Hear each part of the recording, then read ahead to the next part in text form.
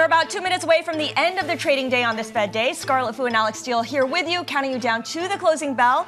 And here to help us take you beyond the bell with the global simulcast, Massar and Tim Stenovec. Welcome to everyone across Bloomberg Television, Radio, and YouTube.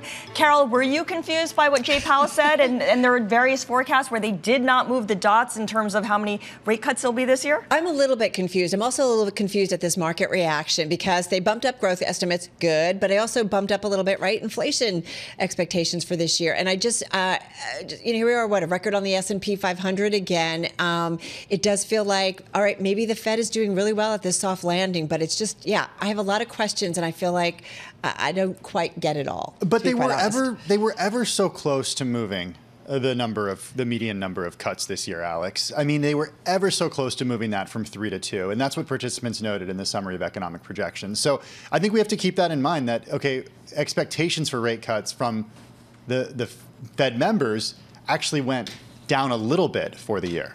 Yeah, exactly. And also, if you look at, say, the overall rate, the end rate, right, 2.6%. Yeah, okay, it got up 10 basis points, but it is higher. And that just feeds that narrative of what is neutral higher, right, and that higher for longer, which again makes the equity rally a little perplexing, Scar. Well, it's hard to forecast out what's going to happen in 2026 when no one knows what's going to happen in 2 months' time in 2024. Yeah. As Mike McKee was reminding us, for the dots, it's not a collective forecast, it's a collection of individual forecasts. So it's just what individual Fed policymakers were thinking at the time. At some point. At some point. At some point. Oh, yes. Thank you. At some point this year. All right, there are the closing bells. We did it. We got through Fed Day.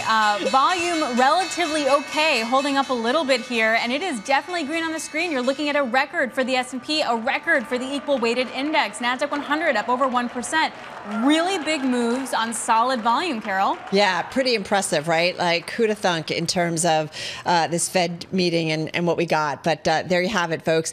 If I look at the S&P 500, guys, most names in the index actually gaining ground today. 377 to the upside, 123 losing ground. Scarlet, 3 unchanged. And that is reflected in the sectors as well. You look at the IMAP, a lot of green on that screen, 11 sectors, 2 of them in the red, healthcare and energy, the rest in the green. In fact, you've got 5 groups gaining at least 1%. Consumer discretionary, communication services, financials, industrials, and tech. All right, guys, let me get to some of the individual gainers. Chipotle Mexican Grill, man, definitely on my list. At its highs today, up 8%, finishing the day with about a 3.5% gain.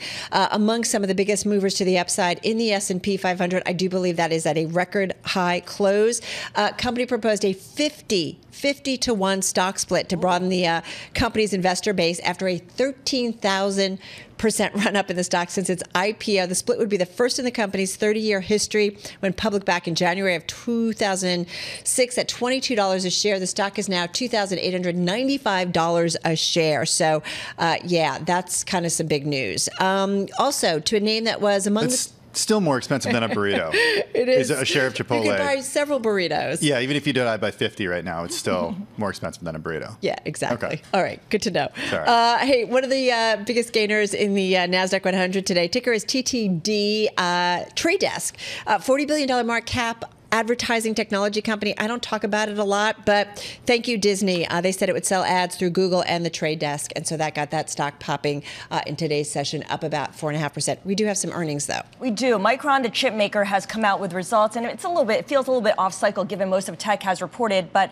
we can tell you that second quarter adjusted EPS was 42 cents a share. The consensus estimate seems to have been a loss of 24 cents. So I don't know if we're comparing like with like. Yeah, so we'll get back to you on that one. But adjusted revenue for the quarter, $5.82 billion. That looks like it's higher than expected. Analysts were looking for somewhere in the neighborhood of $5.35 billion.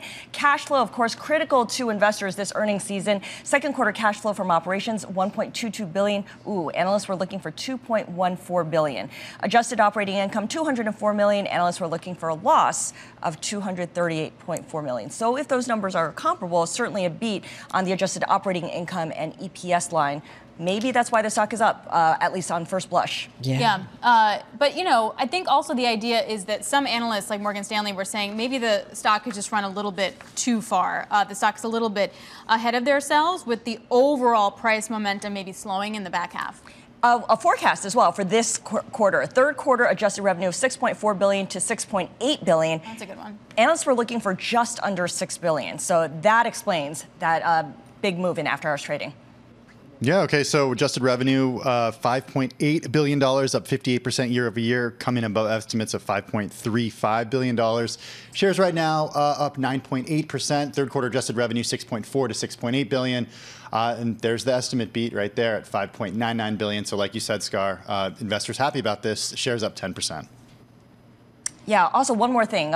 Adjusted margins, wow. for the third quarter, 25 to 28%, and the consensus estimate was just under 21%. Wow, that's pretty good. Yeah, pretty remarkable, right, in terms of what we continue to see from a lot of players in the chip sector. I mean, you've got the stocks certainly, up about 15% so far this year, so you continue to see a lot of momentum among those individual players. Hey, guys, I got one more gainer as we continue to watch Micron up about 11-12% here in the aftermarket.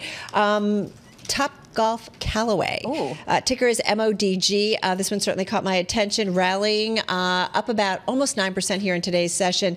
The Chosun Daily said a South Korean strategic investor is, quote, in the running to acquire the company. The major shareholders will reportedly spin off Top Golf, a subsidiary of Top Golf Callaway brands, and sell only Callaway Golf, according to this report. Raymond James weighing in, telling clients not to put too much credence in a deal, but investors said, hey, this sounds interesting. And so, again, the stock up almost 9% today. Session. Okay, let's get to some of the decliners, which are actually tough to find on a day like today when so many stocks moved higher. I do want to go with Supermicro Computer, down for a third day in a row, 1.6% to the downside today, bringing its three-day decline to about 16%. We talked yesterday about the back and forth with the share sale that was announced yesterday before the bell. Now the company is guiding potential investors in a sale of those 2 million shares to a price of $875 each. So that's lower than the range that was reported yesterday. That's according to people familiar with the matter. And then Equinix, the data center REIT, falling as much as 5.7% earlier in the session, down 2.3%. This after Hindenburg came out and said it's short. Hindenburg Research is alleging that the company manipulates its accounting and is selling an AI pipe dream. That's a quote from Hindenburg Research. We should note that a media representative for Equinix did not respond to a request for comment from Bloomberg News. And Signet Jewelers, this one is super interesting. Did you guys see this news today? Down 12% on the day. It was down as much as 16% earlier in the session, the most going all the way back to June of 2020. It turns out people aren't getting engaged at the rate that they used to. So Signet owns... Are they living in sin instead? Is that I don't know what they're doing. Okay. They own Kay, Zales, Jared, Blue Nile, and more. They issued a disappointing first quarter sales forecast. They blamed fewer than expected engagements in the U.S. The company does expect, in U.S., they call this U.S. engagement incidents, in the first quarter to be down. That's the least romantic term I was I've just going ever to say, had an incident over the weekend. I got engaged. Down low to mid-single digits compared to the year-ago quarter. Or people just don't want to spend a boatload of money on a ring. That's the thing. That's Agreed. You can do something else. You can get a ring from a cereal box. Yeah, get a ring, but you don't have to get a bazillion-dollar ring. Go on a fun vacation instead. Although I keep seeing people, I just had a niece who got married, and her engagement ring was really nice. Okay, well...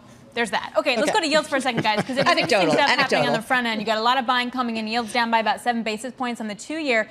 But as you go farther out, you're starting to see a little bit of selling. The idea that, okay, sure, you want to take the dovish point of view in the short end, but longer term, higher for longer means maybe you're going to get that steepener that we've kind of all been waiting for. Yeah, I think it's kind of fascinating to see the moves and, just how much kind of expectations about where we see kind of yields here in the U.S. What's the higher range, if you will. Katie Kaminsky, who we just talked with at Alpha Simplex, you go back to last summer and she was talking about a 6% on the 10-year, not necessarily saying that, but didn't necessarily rule out 5%. So it's, interesting to see where ultimately things kind of settle in. What is truly the upper range when it comes to the Treasury range? I was just talking with Alex earlier about how Capital One and Amex are still offering high-yield savings accounts with 4.35% APY. Once the Fed does begin cutting rates at some point, how quickly do those rates change as well? We know that they were slow to raise rates, even as the Federal Reserve was hiking, but as soon as there's a mention of a rate cut, does that just get slashed right away? Hey guys, I just want to go back to Micron for a second because it's up as much as 13% at this point. So as Scarlett pointed out before, that third quarter revenue outlook and earnings outlook and margin outlook all beating estimates, and even their gross margin for this quarter that they just reported was 20%. I mean, they're definitely working it. And some of the analysts were a little worried that their stock was already overextended and pricing would be an issue, and it appears that that might not be the case. Get ready for that to be one of my gainers tomorrow, I can already tell you. All right, guys, that's a wrap. Our cross-platform coverage, radio, TV, YouTube, Bloomberg Originals. We call it Beyond the Bell. We will see you again, same time, same place, tomorrow.